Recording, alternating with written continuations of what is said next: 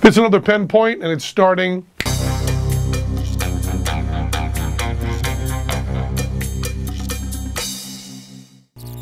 And this particular Penn Point is brought to you by a new sponsor, GoDaddy.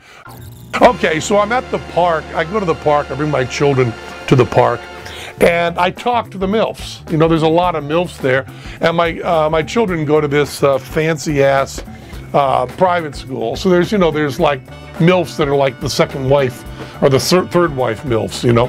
And they're at the park, so I go and talk to them. And I'm talking to this woman, and who is not from the school they go to. She was a different woman there, and she was there playing with her children. I was chatting with her, and she said she'd bumped into me a few places, and we're talking. And she brings up that her child's name, which I won't say, child's name had a kind of could be seen as an aquatic type name, and she says just in passing, and that's a good name for my daughter because she's almost a Pisces. She's almost a Pisces, and of course I'm an asshole, so I have to kind of push, and I go, well, you know, you shouldn't really talk about astrology. Astrology is anti-science. Astrology is really, really wrong, and not only is it wrong scientifically, but it's also wrong morally. Even if it were true scientifically, you should be uncomfortable with it politically and morally. And she says, oh yeah, well I'm a pretty standard Taurus, you know, I'm really hard-headed, she says. And I go, well yeah, it's okay. And I see from that I feel really safe about this, and I say to her, you know, astrology is really first cousin to racism because it's judging people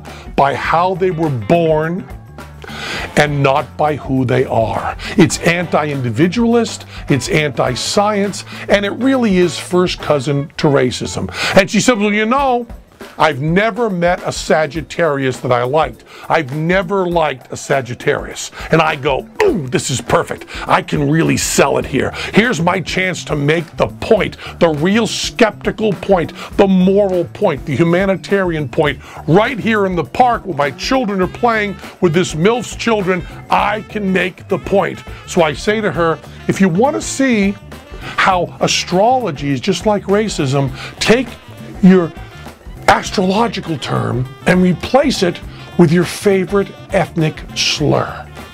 Replace Sagittarius with your favorite ethnic slur and see how that would sound. And that will give you an idea of how I feel about astrology. And she pauses for a moment and she thinks and she goes, you know, I don't think I've ever met a Jew that I like. I guess she's kidding. I guess, I mean, she did what I told her to do, right? She replaced the Sagittarius with an ethnic, you know, thing. But she said it with sincerity. So I look at the chessboard and I just kind of turn over my king. I've just lost. She won fair and square. I gave her the thought experiment. She did the thought experiment and she came to a different conclusion from me. She doesn't like Sagittarius and she doesn't like Jews. Simple, no problem. She goes on with astrology and I just stand there holding my dick. Okay, this episode of Penn Point. By the way, I'm not a Sagittarius.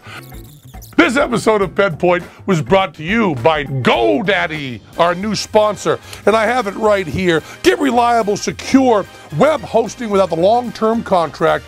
GoDaddy's hosting plans are bigger and better than ever with 99% uptime, free 24/7 supports, and no annual commitment. I assume that's 24/7, 30, 31, 28, or 29, and 365, and then 10 in a decade. Let's cover everything. Support and no annual commitment. Check out revision3.com GoDaddy for a list of all the amazing GoDaddy deals from Revision 3. The code is PEN8. The code PEN8 gets you 10% off any order. That's PEN8. So check out GoDaddy. He makes movies like Parenthood. He's an entertainer. He doesn't feel it's necessary to wear his philosophy on his sleeve, like some assholes